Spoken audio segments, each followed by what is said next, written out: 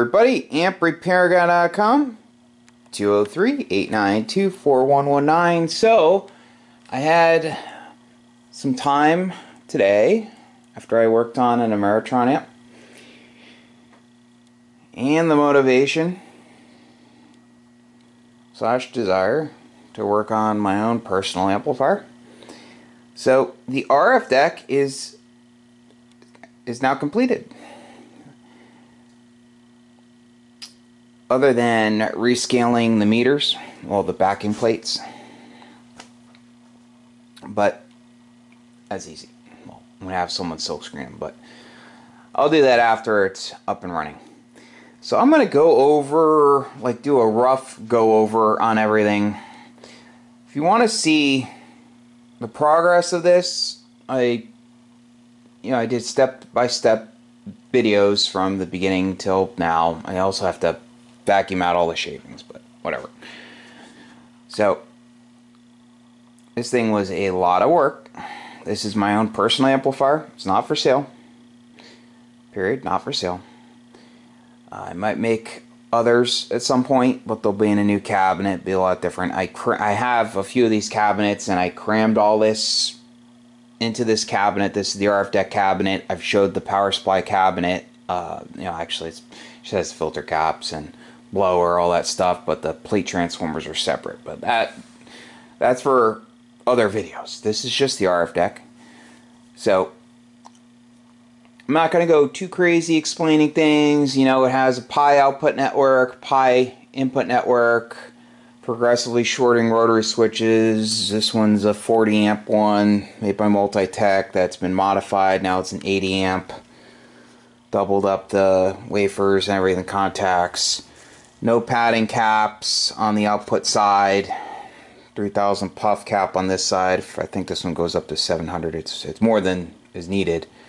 The plate and the load, but that's what I have. So tried to keep this total build price as low as I can. I've used parts that I have. Everything is rated for 100% duty cycle.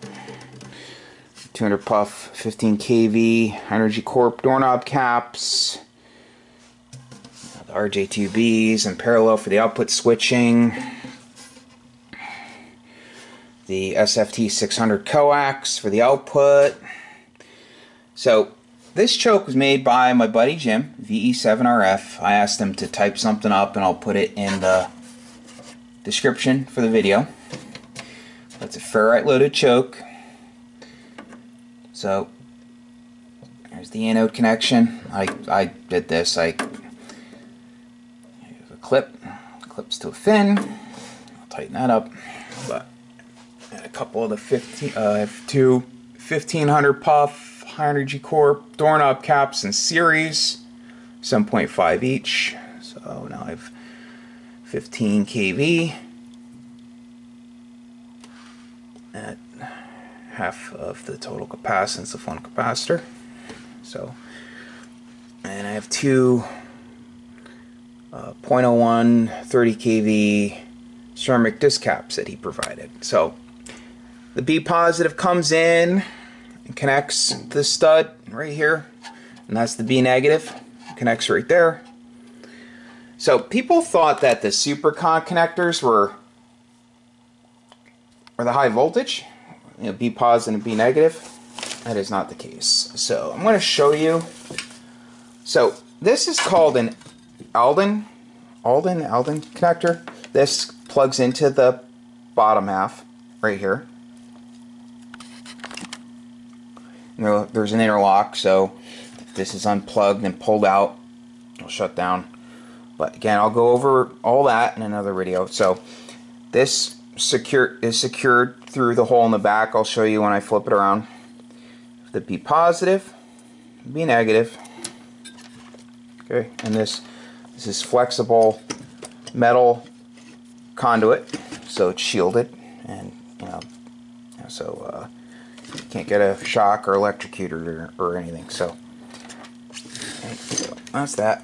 So I'm going to show the inside of this really well. As a socket, spark gap on the plate side, spark gap on the load side. Everything's crimped, solder, just no spared labor or expense on just doing it all right. So this is a solid cover, real thick. It's thick material. I'm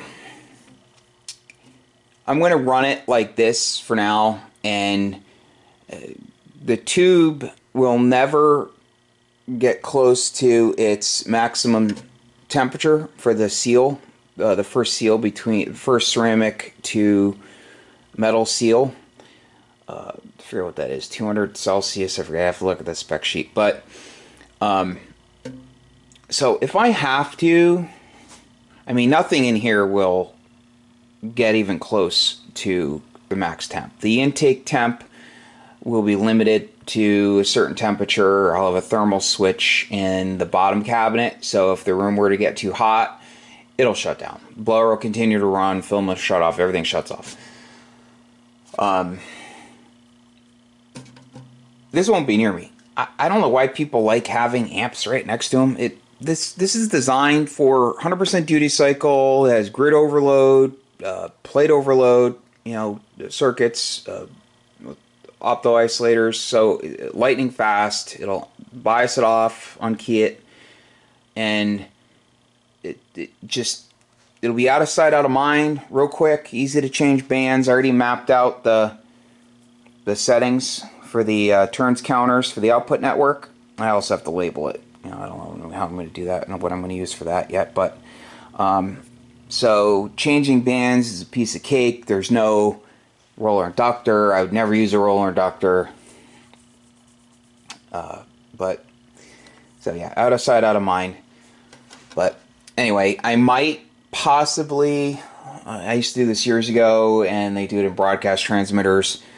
Possibly, but probably not going to do it.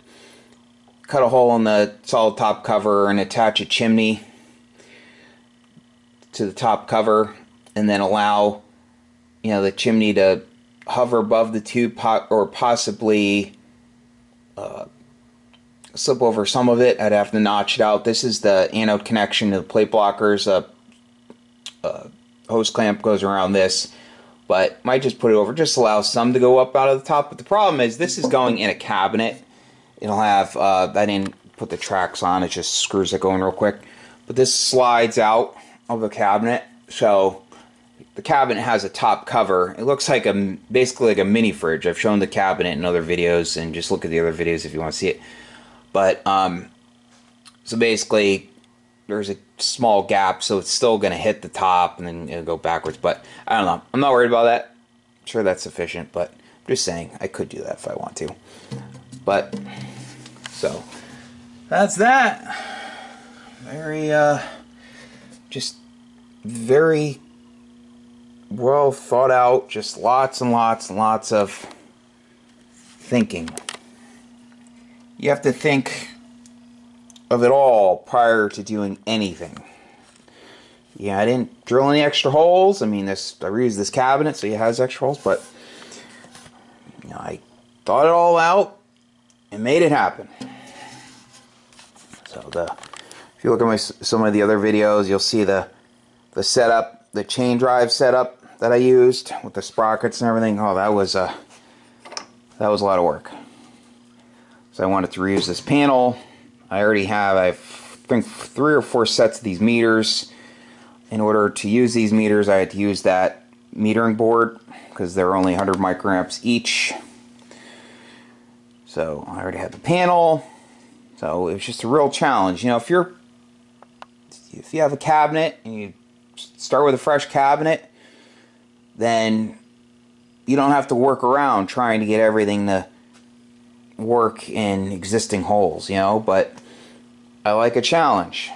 This was a challenge. So when I put the cover on, the lip and the screws go into the lip, the right angle lip for the cover, and then the same with the bottom cover. I don't have them near me, but I've shown them in other videos. So okay, so I will flip it over and show you the bottom. and then the back, and that'll be it. So I will see you guys soon. Oh man, I'll tell you, this thing is now, it's heavy. It's like really heavy. I'm glad that I didn't try putting transformers in here. They wouldn't have fit anyway, or well, at least the filament transformer, or the transformers for the relays or anything else. It's just so heavy. Anyway, so here's the input circuit. I use the TL922 output rotary switch, progressively shorting for the input circuit. Again, 100% duty cycle. I did not map out the settings for the 160, 80, 40, 20, 15, and 10 yet, so I left the 50 ohm cathode resistor in. That'll come out when I go to test it. Bias diodes are in. I'm going to end up shorting some out. I'll fine tune it. I might add a switch, which is super easy. That's why I'm leaving this hole open. Otherwise I'm going to plug it and I'll just run 2 wires over. But again, I'm not worrying about that till it's up and running. And then it'll allow me to switch between 2 bias settings. So you got the metering board / protection board. You have the rheostats to adjust the limits. Well, actually, I'll turn around and show you that after. Bias vacuum relay, input vacuum relay. The output vacuum relays are in the output RF compartment. I should do those before. Again, a lot of work. Lots and lots of work. I'm very proud of this. I think it came out nice. You have the test points for the filament. It also has a meter that shows the filament voltage, which can be calibrated on the metering board. Okay, so I'll show you the back. Be right back. So here's the back. Obviously it's flipped upside down still. These are the filament connections. It's AC here, not DC. I had a black and red one, so I used them. I don't really care if they match or not, but as a customers, they would match. So I had this panel cut. This used to be the driver compartment side. This is the original hole for that conduit for the B positive and B negative for the plate supply. A new one. It's nice, so it'll allow me to, the way I have it set up, I take the nut off, install it, and then I can connect the wires. It's kind of a pain to move it around with that attached, so that's why I did it that way. So we have the Amphenol connector, which brings the connections to the bottom through this shielded cable. So I have the book for the original unit, so I tried to keep as much of the wiring as stock as possible to save me from more work than I'd have to do. That takes time, integrating new with old. So the 12 volt supply that feeds the board, the 24 volts, like all that stuff comes up through here. The center tap that goes back, the cathode return goes back to the filament transformer center tap. I used 2 of the pins. I think they're rated for 13 amps each. I just wanted a second one just to be safe. One would be enough, but I have one extra that I'm actually not using. So there's no AC coming up to the top, no 220 or anything. Everything in the amp in the bottom runs on 220, so the amp won't need a neutral, just 2 hots and ground. I'm sorry, yeah, 2 hots and a ground, no neutral. This does nothing. That's disconnected. That was the control cable for the original unit. So I added a 7/16 DIN connector. Originally I had an HN. Input SO239. Here are the overload trip points. Once it's set and forget. This was the stock exhaust connection. So there was a inner wall I showed in one of the other cabinets, so that just gave some ventilation for a compartment in between the RF compartment and the rear wall. So this had there was a manifold or something between the rear wall and the RF compartment to keep RF out of that compartment, and it allowed you to put a hose on this, so it has a shield, but I left it on there instead of just putting a cover on it, just so it would be easier to pick it up. Okay, so I think that's about it for now. So I am so happy that it's done. This was just so much work. So I know I have some solder and metal shavings here and there. I have to get all that out of here, but this is done. Now I can get the other cabinet in here, and I think I'm going to use electrolytic caps I'm getting from Jim. I'm going to have a very solid plate supply. It's 5300 AC at 3 amp CCS, and I'm going to have a lot of capacitance, a very serious series glitch resistor, just built well. This is again, my personal box, and I had a lot of the parts already, so I just wanted to do it. It's a fun project, and I thought it'd be neat to put on YouTube for people to see, and then at some point I may make more, most likely for people outside the United States. Maybe one a year, maybe one every other year, who knows. But thank you for watching. If you like the video, please hit the like, share, and subscribe button. I'd really appreciate it. Again, my websites are amprepairguy.com and also harbachellectronics.com. And my buddy Jim, he gave me some calculations for this, and he provided me with the plate choke. And this has been a fun project for us both, even though he's up in Canada, I always forget what part. He's up near Washington State in Canada, over the border. But yeah, he's far. We've never met. Hopefully someday we'll meet. But this has been a lot of fun. It's definitely different than what I do day in and day out. And I can't wait to see this thing fired up. But I already know it'll work. I know the input and output networks will work. They've been resonated. Might have to tinker around with the protection circuit a little bit possibly, but everything else is, I've done it over and over, so with the massive filament choke, and